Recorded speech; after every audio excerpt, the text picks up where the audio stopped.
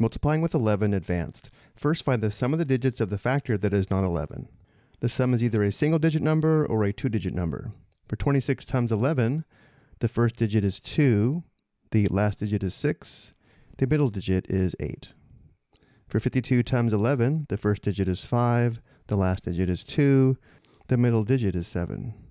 For 87 times 11, we begin with a first digit of 8, a last digit of 7, but of course the middle digit can't be 15. We record the 5, perform an exchange with the 1, and now we add the 1 and the 8, which gives us 957.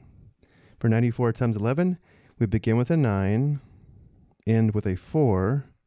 The middle digit can't be 13. We record the 3, perform an exchange with the 1, add the 1 and the 9, which gives us 10, resulting in 1034. Can you now determine the last two products?